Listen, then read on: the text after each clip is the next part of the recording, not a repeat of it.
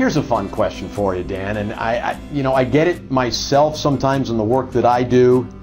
Is that all you do? It's like, where's the beef? Is that all you do if somebody were in vision insurance? Seems like it's kind of simple. I think it's probably not.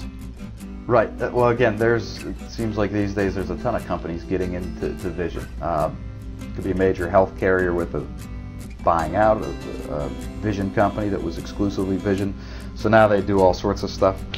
There are standalone vision companies out there that all they do is vision, so they better be good at it. Yeah, I mean, I want to make sure when I go get my glass, because I know this may be a surprise to you, but I use my eyes every day. They're real important to me, and I want to make sure that my glasses are done right. There's actually still a lot of companies out there who because it is just vision, just do straight reimbursements, in which case you're not getting any discounts on anything.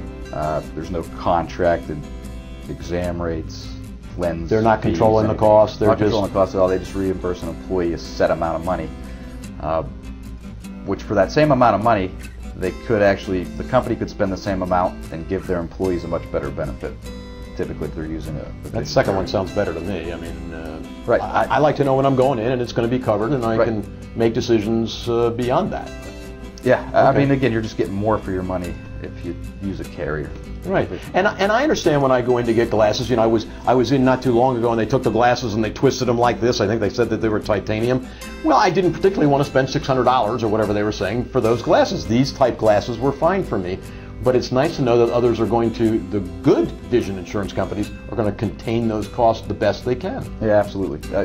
Typically, hopefully, looking at least 50% off of retail. It's hard to put a number on it, depends what you get. Sure. But there's a significant savings typically. Nice.